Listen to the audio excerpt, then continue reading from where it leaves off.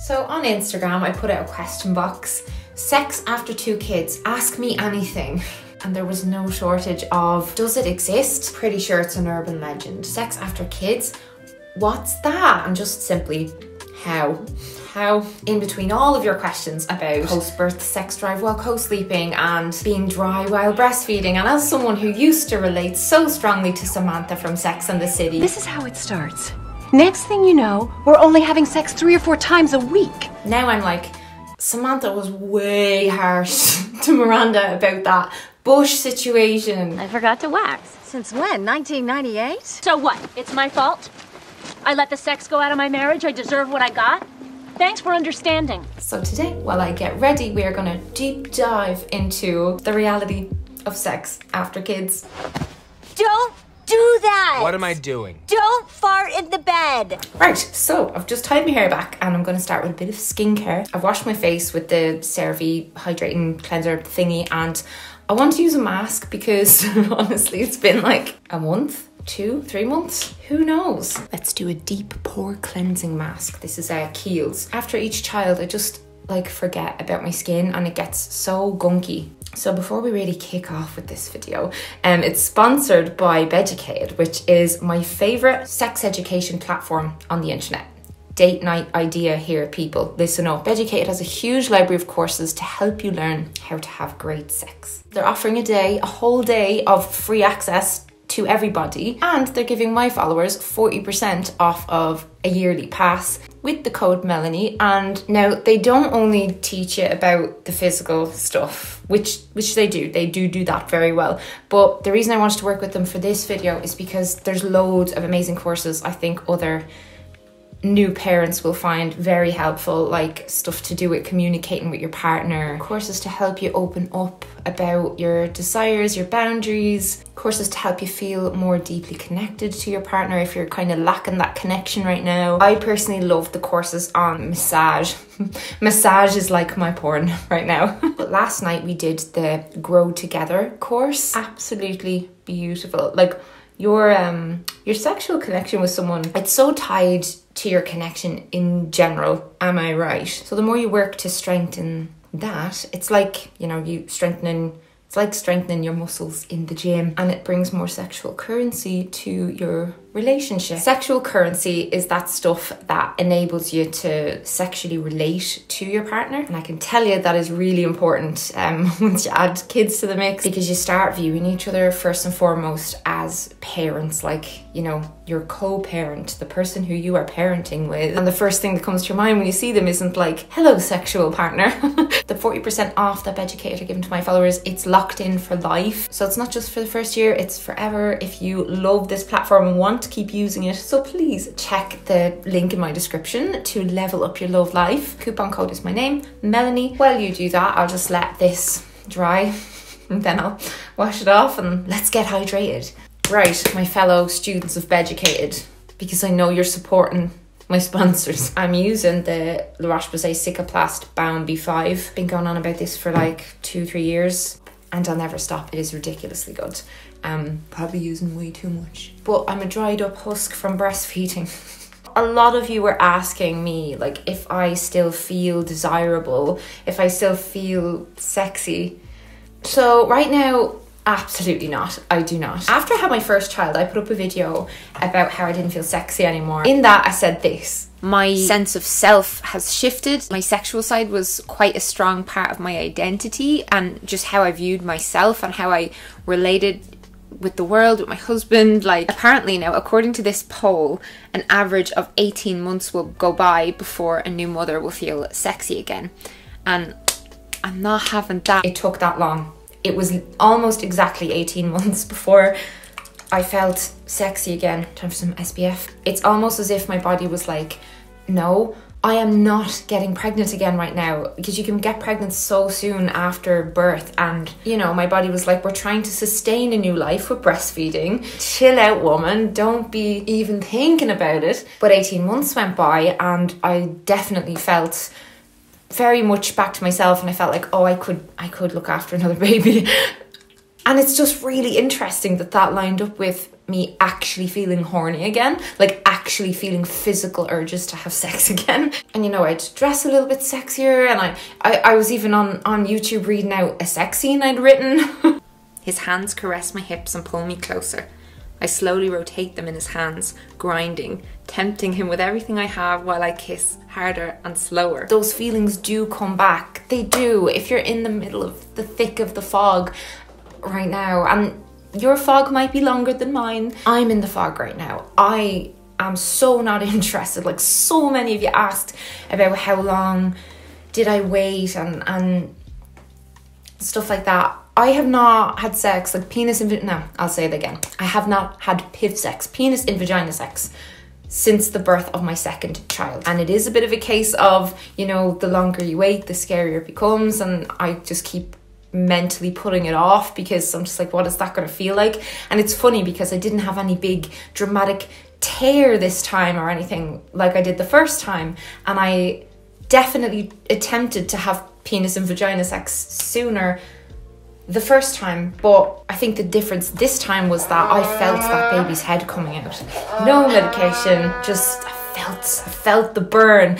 And yeah, I don't know, there's a little bit of a disconnect going on there for me still. There were a million questions about breastfeeding and sex drive and all the rest, and 100% breastfeeding affects my sex drive and almost everyone's sex drive. Just, you know, your hormones change, your estrogen's lower, it affects how wet you can get. And I can't get over the amount of you going on about your dryness levels in the question box on Instagram, but like, it's a thing, it's just a thing. It's uncomfortable to admit, to talk about that, you know, you majorly need the lube. And a lot of you were asking about like nipple sensitivity, because like I've admitted that in other videos related to sex. I used to make a lot of sex videos, and I've said before about nipple play being a big thing for me and very important in me getting aroused and having an orgasm. And yeah, my boobs feel like my babies right now, and like I just don't, this is how bad it is, right? My dad lives with us, and when I was in the like initial postpartum phase, I had my boobs hanging out, and he was like in the hall and my husband was in the room with me, and we were in the sitting room, and Thomas was just like, Melanie, your boobs, your dad. And I just forgotten that they were like, they're so non-sexual to me. It's like elbows, like it's like my eyeballs. It's just, my boobs ain't hot to me right now. And it's not that I don't find breasts generally quite sexy. Like when I was pregnant, after I'd weaned my first, so I weaned him around 21 months, and yeah, when I was pregnant, my sex drive was really high. And then yeah, right after birth, it's like right back down again. So at least I have that experience though of having one and it coming back and it going back up and stuff. But yeah, so Thomas often makes jokes to other people. Like recently, Hannah Witten and her husband were staying over with us for a few nights, and I was holding my daughter at my breast, and I think Hannah said something like her favourite place, or she said something like that, and then Thomas was just like, yeah, used to be my favourite place. Anytime anyone says, oh, you love being there, don't you? Thomas will be like, yeah, I used to love being there. Your body just doesn't feel like it's yours if you're breastfeeding until you're finished breastfeeding, really. I'm just being honest, it does just feel like that. When you're pregnant, you're like, oh, I can't wait for my body to be mine again. Does not happen immediately after birth. If anything, your body feels more like your baby's, even though your baby is no longer literally inside you. They're constantly on you. And if you're breastfeeding, they're like your extra limb. That aside, like the sensitivity in my nipples did go away after my first child. Then it came back, and now it's gone again. So I know it can come back now, which is really nice to know. And now I can give you that information. And I don't know if that's like for everybody, but that was my experience. The amount of questions about how sex feels after birth, and like, do orgasms feel different? There was this one: is the big O a bigger O or a smaller O, or the same O? I was just trying to explain this to Thomas when I saw this question, because it's definitely different. Bit of a spot there. Haven't gotten spots in ages. It's like obviously hormones. Also, I'm not going to use foundation. Just using this. I used this in my last video as well. It's Dream Tint Tinted Moisturiser by Jane Iredale. It's like I can come easier, but it's not as earth-shattering. Everything down there gets moved around, you know, your pelvic floor is different, your pelvic floor is weaker, but there's new nerve endings. Some people actually report much more intense orgasms after they have babies. I've definitely not had like better orgasms. Say this lipstick is the orgasm and say before I had a baby there was like a stack of paper on top and I had to like peel back all of the pieces of paper until I got to the orgasm, and it was like ah! And now there's a couple of pieces of paper on it and I peel them back and it goes ah. I don't know how else to explain it. So yeah, I gave birth 3 months ago and I have had orgasms since then. It hasn't changed after the second birth, if you get me, like it's the same as it was after the first birth. There were an insane amount of questions about you know, sex, how, when, where, we bed share. How do you have sex if you've got kids sleeping in the same room? How do you ever find the energy, and are you not just extremely tired all the time? And I feel like I just have so much to say. So a lot of people struggle with sex and intimacy after birth, and I think it's just really hard for people to admit. The irony of this, my blush is called Orgasm. Someone asked in my last video what blush I was wearing. It's the NARS Orgasm, a classic. The same thing kind of comes up in conversation after conversation that I have with other moms. It's really hard to separate parent you from sexual you. Like that sexual self is in there, but we can all just have a really hard time separating those people out. I'm still very much at the stage where I'm trying to figure out how to integrate that sexual side of me with the new me. I definitely don't think it's something that will just happen. So like it's the kind of thing where you have to do things toward it, like, you know, making an effort to kiss your partner every day, like really kiss them, not just like peck on the cheek. You know, when you get to that stage of marriage where like days can go by and you just peck each other, you're just kind of like, I remember there was some podcast I listened to and it recommended aiming for a 30-second long kiss every day with your significant other. I think where I'm at is like intimacy is much more important to me than penis and vagina sex. There's absolutely no pressure from my husband Thomas. There is definitely a kind of societal pressure, I think, because you hear people talk a lot about, you know, the way after 6 weeks you get your 6-week checkup and a doctor might like give you the all clear to have sex. Like 6 weeks.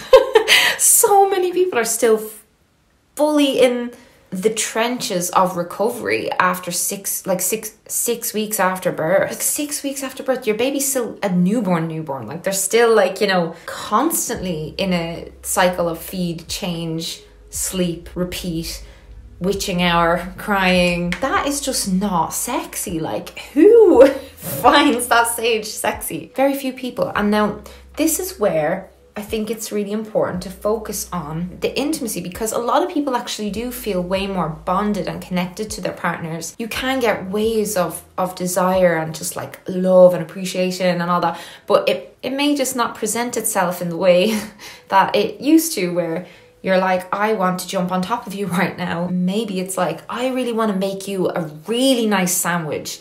And I really want to just tell you how much you mean to me. On to all of the questions about bed sharing and co-sleeping. So I've realized that a lot of you actually seem to parent in the same way that we do, which is lovely to like have a sense of community around that. And because I always feel a bit weird with certain people, like, in my life, in that with the co-sleeping stuff, I would know a lot more people who tend to do some form of sleep training, kids in their own rooms type thing, like from a young age. And I know more people who didn't choose to exclusively breastfeed from the breast. Like your amount of free time and your tiredness levels are definitely dictated by how you parent and how your parenting routine looks. And yeah, so a lot of you seem to co-sleep and bed share and stuff, which is cool. By the way, before anyone leaves comments about like, you know, that's so dangerous and stuff, the NHS website now shares how to bed share safely. It can absolutely be done safely, and if it works for you and your partner and you get the most amount of sleep that way and your kids are the happiest that way, then why not? That's what I say. Obviously, if your children sleep where you sleep, and you typically have sex in your bed, that presents its challenges when it comes to having an active sex life. As I've shared, my sex life currently is not so active, but over the past 2.5 years I've been a mother, and you know, it's definitely not been like that. Like since he was born, the sex did return, but I have a mental block about having sex in the same room as my kids. And I just want to say and make this very clear, I absolutely do not judge anybody who does have sex in the same room where their children are sleeping, because the fact is a lot of people do not have a choice. A lot of people live in a tiny apartment or in a bedroom in their parents' house with their kids. You know, they have to make it work. So over the past 2 years, we've lived here in this house, which is our home, which we bought last year. And before we moved in here, we lived with my husband's parents upstairs. So they have like an attic conversion, and we had a bedroom, and then there was another room up there that my husband uses like an office, and yeah, had like a TV and stuff, and there was a bed in there as well. So we've been lucky enough to always have somewhere else to go. Like there's a joke about never sit on a co-sleeper's couch. If you get me.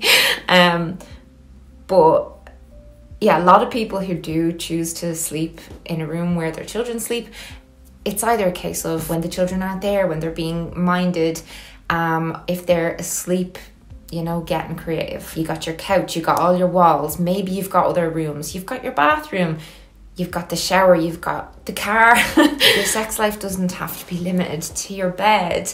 But if you prefer to have sex in bed, then yeah, having, you know, maybe grandparents or a babysitter the odd night, probably not going to happen when your child is a baby, but that's why so many people with babies love to talk about how little sex they're having. I made a reel a year or two ago on Instagram kind of about how sex like just changes after you have a baby initially, and like the things like your partner, I don't know, filling the dishwasher or like unpacking the buggy, like stuff like that becomes like, you're like, oh yeah. Your partner being like, I'll put the baby asleep, you know, stuff like that becomes like, rawr.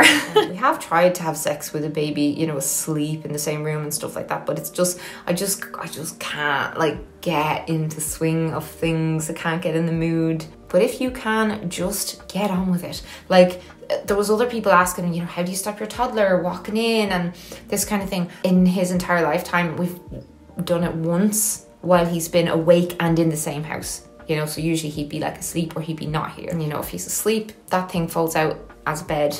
We often have that just folded out because people stay over a lot, but like it's handy. So yeah, I've not experienced that where like I've had a child walk in or anything, but I've been a child walking in on a couple in the throes. And I remember I didn't even know what they were doing. I got quite uncomfortable, but just walked out. It did not scare me for life, but I find this really funny, right? So I went to a Catholic all-girls secondary school. Sex education was not great, and nobody taught me as a teenager that a penis becomes erect. So I didn't know that a penis had to become erect in order to like, because sex was explained to me like vagina, penis.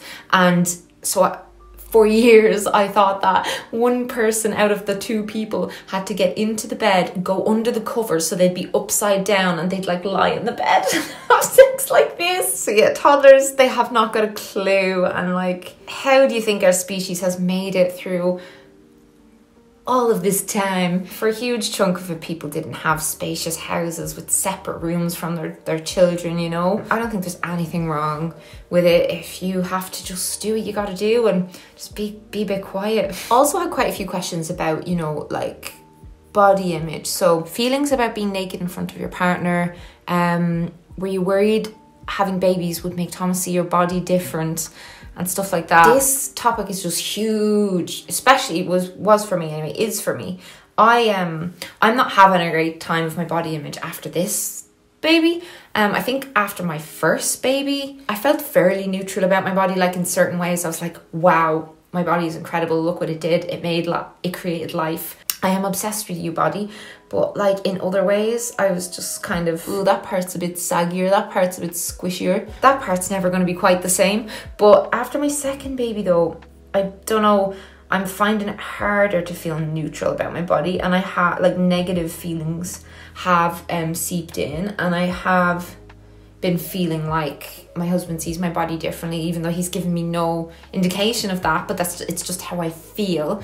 And you know, obviously how we feel about something doesn't always reflect reality, but it's just like, I just can't help it. Not only am I finding it hard to undress in front of him right now, I don't even want to undress in front of myself right now. Like, I'm really not spending very much time whatsoever, you know, looking at myself in the mirror and the positive self-talk and just being with my naked body, like all the things I used to do to like feel better about myself physically. Like I'm not doing much of that. I was never so worried about it that it like put me off wanting kids or anything like that. You know, obviously not. But it's just been on my mind recently. Like I really do want to get back to resistance training and things that kind of like tightened my body up and made me feel good in it. For so many years, a lot of people had me convinced that that was all like external messaging making me feel like my body looking a certain way is what caused me to feel good in it. Like, oh, society likes this type of a body, that's why you feel better when your body looks like that. I really don't believe that anymore, because the kind of body type society that people like aspire to have, like that's just kind of not the way my body goes when I work out. Like, because of my shape, like I'm not like, I don't have the big, you know, hourglass figure or whatever, but I just, when I feel stronger and fitter and healthier, I feel sexier. I do definitely feel sexier to myself anyway. Like I feel I can like catch my reflection and be like, damn, more so than right now. Like I feel like right now I look like a melting candle, and I'm really sorry if like me just being honest about my feelings about myself, you know, anyone finds that, I hate the word triggering, but you know, like if like I'm not talking about you, I'm talking about me. And I know a lot of people feel like this after they have a baby. They look at their body and they see something that's been through a war and not like something they want to lay out on a bed in sexy lingerie and like wrap a little bow around, you know. I think also though, you know, the way society kind of views the single, available, sex hungry 20 something, like that kind of, the way you're perceived when you are that, and I have been that publicly in the past, and you compare that to like someone, oh yeah, she's got a couple kids. Like, I think because there's a different societal perception of you when you become a mother, and it's like almost like if you prioritize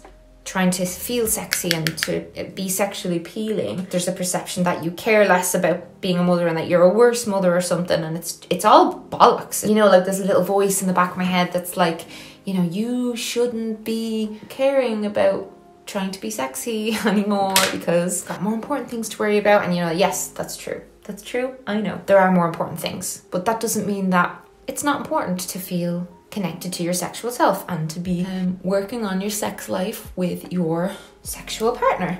I'll be real with you, right? So a couple times that we had sex in the initial months after I had my first, I had like almost like imposter syndrome or something, like as if I was hovering above myself, like what are you up to now? What are you doing? I hate that. I hate being in my head when I'm having sex. That is not hot. You know, when you're thinking when you're having sex, it's just not hot. Like I used to be really good at separating myself, like mentally, spiritually, some might say, from my body. When you're making that really intense eye contact with someone and you're almost like not of your body anymore, and you're just transported into this sexual realm where everything's just all blended in together and everything's an orgasmic sensation, you know. I struggle with that now that I'm a mom. Maybe it's because I have to do so many things in the day, changing pooey nappies and using a snot sucker on my baby and trimming my toddler's toenails. Like it's just, and I know I'm not alone in this, so please do not be afraid to comment down below if you feel like even when you're masturbating, like there's just a laundry list of images and things running through your brain that are just not hot. Someone asked, have your preferences changed? Example, positions. My favorite position has definitely changed. I'm not going to share that though. We do need some boundaries here. The type of foreplay that I like has changed. I do feel very God, like even the type of porn that I like has changed.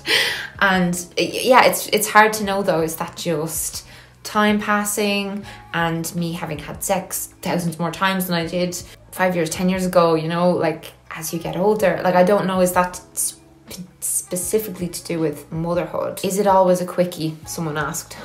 Yes, unfortunately. Like those sessions where it's like you get a hotel room, share a bottle of wine, although that's been gone for me for what, 4 years, because I'm sober nearly 4 years now. But you know, like the nights where you like share a bottle of wine and you just, there's no children, no distractions, and it's just like a marathon, a sexual marathon.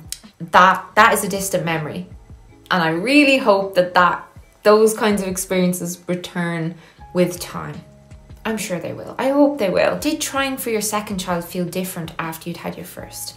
Yes. I know exactly like the sex that resulted in my firstborn and the sex that resulted in my secondborn. And like the first one, it was all spontaneous and just like, you know, oh, we're in the mood, let's just do that thing we do almost every day. And then on the second one, it was like me looking at my natural cycles app and being like, oh, I'm ovulating, Thomas, I'm ovulating. And he had a tiny window of time before he had to go on another like long haul trip at work. We literally had one tiny window of like an hour where our toddler was asleep and like before we had to go to bed. And it felt very like, oh, we're trying, you know. I completely get it now when I hear people talk about it, like, because we were very lucky, we only had to try once before I got pregnant. But like when I've heard people who, you know, have been trying for a long time and like sex becomes this kind of like, not like a chore, but like a functional, just less of a sexy time and more of a like, let's do this thing. And that's normal, and there's nothing wrong with you, with your partnership, with your relationship, if you both feel that way, or even if one of you feels that way. That is just truth for so many people. You shouldn't feel that it reflects badly on you if you have to like schedule in sex and stuff like that when, you know, you've been married a couple of years and you both have work commitments and you're working around like kids and your kids' schedules, and there's so much stuff to add in. Like, it's just, there's no way it's gonna stay the same for forever, and it's not realistic to expect it to stay the same. And it's also like not helpful to become super resentful of the change. Like, what's the point? That's just gonna drive a wedge between you and your partner, and all for nothing. Because at the end of the day, like, I know people who have broken up over this kind of thing, and then they get with another person, and then they get settled down with that person, and then, you know, like get to the same point, and the same thing happens inevitably in relationships. Like, life gets in the way of the initial honeymoon stage, and it's difficult to accept that, but life really is all about, you know, different seasons. And even within a year you might have different seasons within your sex life, where depending on your own individual setups, like you might have a burst of like, oh, you remember that few weeks back in November where we were both just like really hot for each other and we couldn't keep our hands off each other, and then it's like suddenly July and you're like, when did we last have sex? Like that kind of thing. It's just, it's normal, guys. Time for the final mist. We've got the rose water mist. Cannot be without the rose water mist. It just makes me look so much healthier than I am, than I feel. I'd be only delighted to chat to you in the comments and like ask me questions, specific questions about, you know, your situation or my situation, and I will reply to as many of them as I can. Thanks for watching, and don't forget my Beducated link down in the description box. You will thank me. It's the type of stuff you're not going to find stuff like this for free on YouTube, like top quality stuff. I have a degree in education. There she is up there on my shelf. Like, I am so passionate about education and sex, and put those hands together. Such a perfect sponsor for this video. I'm a happy girl getting to work with them. Yeah, if you like me just sitting, getting ready and talking while doing that, please thumbs up the video. That really helps with the algorithm and people getting to see my videos, because it will help you to push it out into the recommended. So yeah, the likes and the comments, all that stuff really helps me out. So yeah, I'll be going, and my cup of tea went cold. No, I've just gotten way too used to like letting my tea and my coffee go cold since baby 2 came along. Tea as cold as my loins. Right, that's it, we're ending the video there.